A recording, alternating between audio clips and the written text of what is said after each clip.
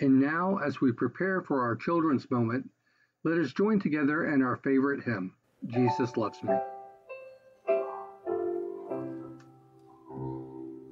Jesus loves me, this I know, for the Bible tells me so. Little ones to him belong, they are weak, but he is strong. Yes, Jesus loves me, yes, Jesus loves me. Yes, Jesus loves me, the Bible tells me so. Hey kids, do you know what today is? It's a very special day in the church. It's a day that we call Pentecost.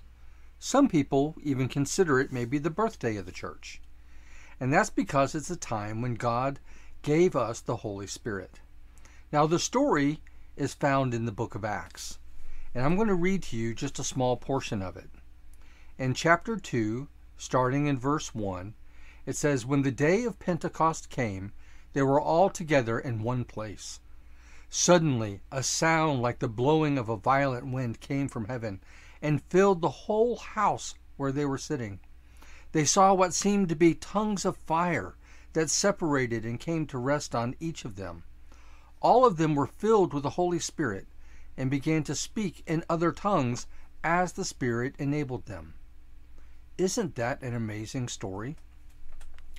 Well, one of the things about that story is that thing about how the Spirit came like a rushing wind.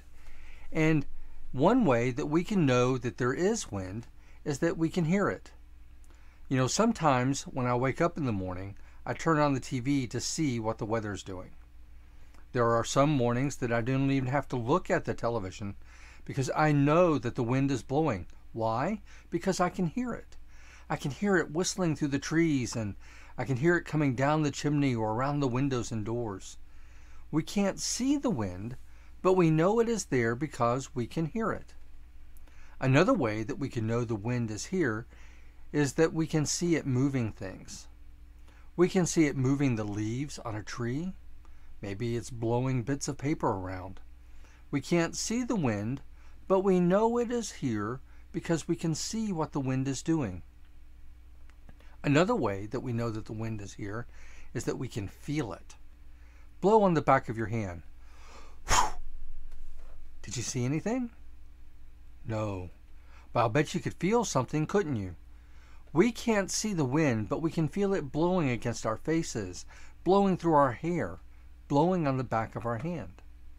Today, many churches are celebrating this day, and that's because it was this day, many, many years ago, that God sent His Holy Spirit to the church.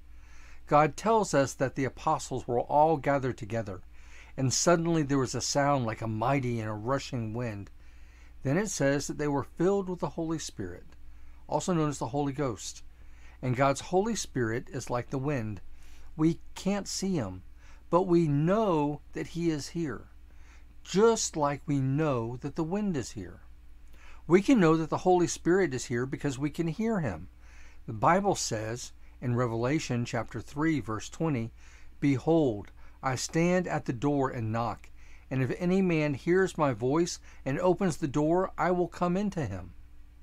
Now, we can't see the Holy Spirit, but we can know He is here because He speaks into our hearts.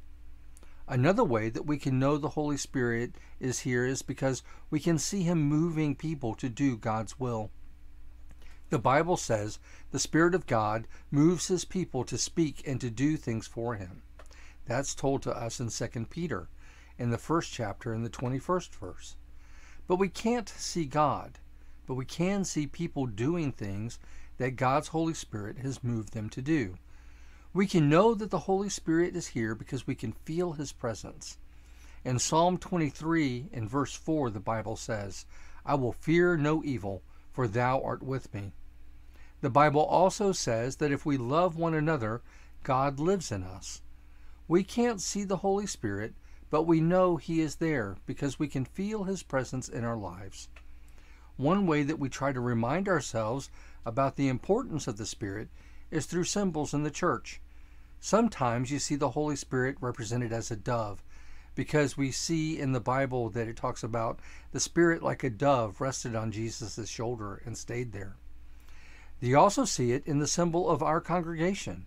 In the Methodist Church, where our symbol or logo is a cross, and the cross represents, of course, the cross of Jesus Christ, our Savior. But right next to it, right beside it, is a tongue of fire. It represents this time in Pentecost because we want to be a Spirit-filled church. And so now, let us ask God to help us receive the Holy Spirit so that we can have Him moving in us. Let us pray. Almighty God, Heavenly Father, thank you for sending your Holy Spirit. Even though we can't see Him, we are thankful that we can hear Him speak to our hearts. We feel His presence in our daily lives, and we see Him moving us to do your will. Fill us, Lord, until we are overflowing with the power of Holy Spirit. In Jesus' name we pray. Amen.